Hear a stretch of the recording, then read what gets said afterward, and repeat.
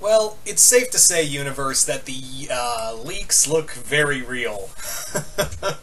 The leaks turned out to be quite real, and I'm not surprised, but like at the same time, I'm still hyped. Now, obviously, yes, this is going to be me talking about the Shang Tsung gameplay as well as the reveal for the DLC characters. Well, the first few, as well as the, like I said, Shang Tsung gameplay. And oh boy, did Shang Tsung bring it. Now, obviously, yes, Kerry Tagawa is reprising his role as Shang Tsung, and he's actually did the facial recognition, like the motion capture for the face. I gotta say, I really dug that they did. I thought they were gonna go with old Shang from the Crypt, but then they surprised everybody by making him younger. So that was a neat little trick. I really did like that. The other thing that surprised me was just how fast of a summoner he could be, like just how quick he is with using those flaming skulls, as well as, you know, switching in between characters. And what I mean is, he's literally switching in between the other ninjas. He is literally switching between Reptile, Rain, Smoke, and Ermac. Just consistently. It makes me wonder, I wonder if there's a move where you could play as Kenshi, because Kenshi is dead, and in the Crypt, Shang did say that he consumed Kenshi's soul. So I'm wondering if there's a move in there somewhere, or maybe not, I don't know, that is, that you can use for Kenshi. The Fatal Blow is really cool. I know, for those who are unaware, C-Dub's, his favorite character is Shang Tsung, and it was mostly because of Kerry Tagawa's performance in the first Mortal Kombat movie that made him such a fan of that character. So I'm pretty sure Dubs is quite happy with this Shang Tsung gameplay. And the fatality. Oh my god. I literally was like, holy shit. I was watching the video and was like, holy shit, because literally, he has the Kintaro break out of your body. Oh my god, I can't even wait to see the second fatality. I am very, someone who doesn't really play as Shang Tsung in his main, I may have to give Shang Tsung a couple plays. Gonna be straight with you guys, I may have to give Shang Tsung some playthroughs. Now, the other thing was, it very much looks like the person who data mined the game looks like, yeah, the leaks turned out to be true, because the next characters for the Combat Pack are going to be Nightwolf, Sindel, Spawn, and 2 more guest characters, which, judging by the chainsaw sound, it is Ash. Now, you may be wondering, but DPZ, you know, Bruce Campbell said he wasn't going to be in Mortal Kombat. No. Remember what he said very carefully. Bruce Campbell said Ash from Evil Dead isn't going to be in Mortal Kombat. He didn't say anything about Army of Darkness Ash. Because that's actually, interestingly enough, and you're probably wondering, well, what's the difference? It's the same Ash. Not necessarily. You see, the rights to Army of Darkness are under a different set of rights. The movie rights for that character are under a different studio. Whereas, you know, everyone has to use Evil Dead. That's why we have Dynamite Comics that use a different set of rights for Army of Darkness. So, yeah. Army of Darkness and Evil Dead kind of have different movie rights.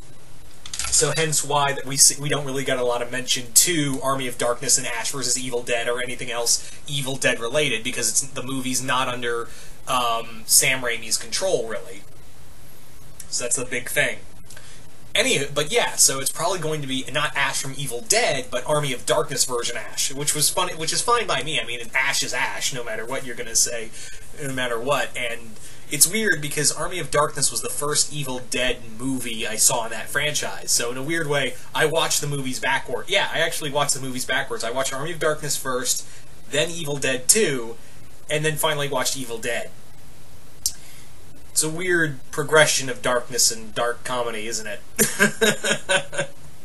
Anywho, so I'm really excited to see, so it makes me that, yeah, the other guest character, it leaves me wondering who is going to be that next guest character, because if the leaks are true, then the other ones are obviously going to be, the other ones are Joker, Terminator, and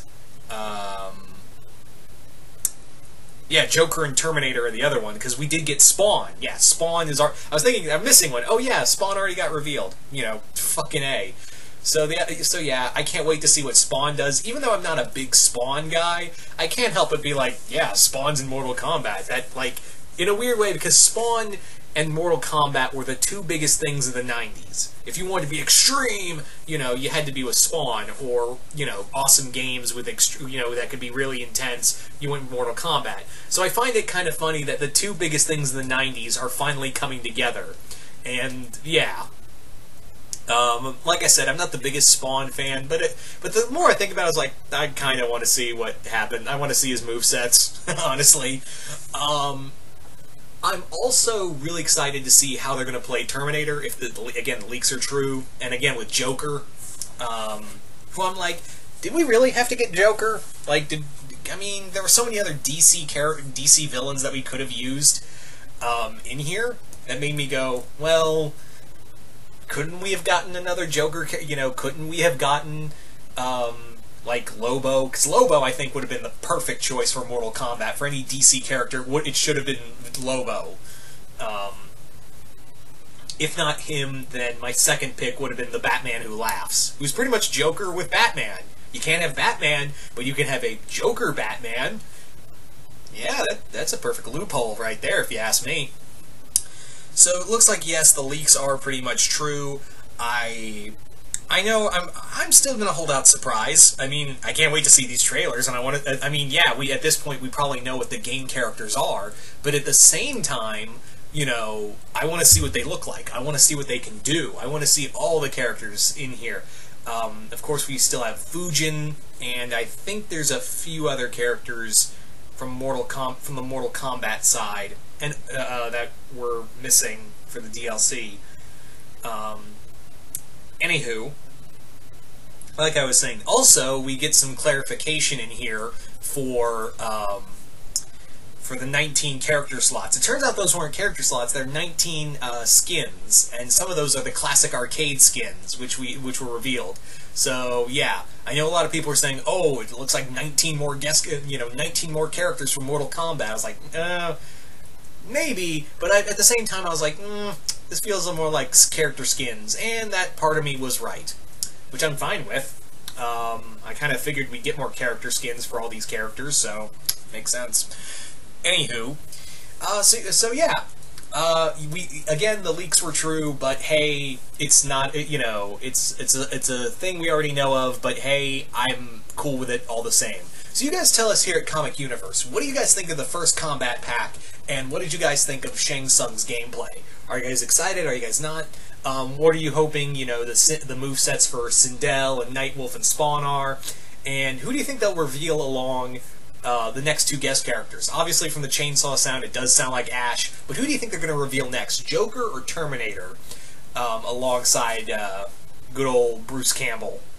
Anyway, so if you're new here, remember to Hulk smash that subscribe button and be a part of Earth's smartest subscribers. I'm DPZ, and on behalf of everyone here, we will see you next time in the Youniverse.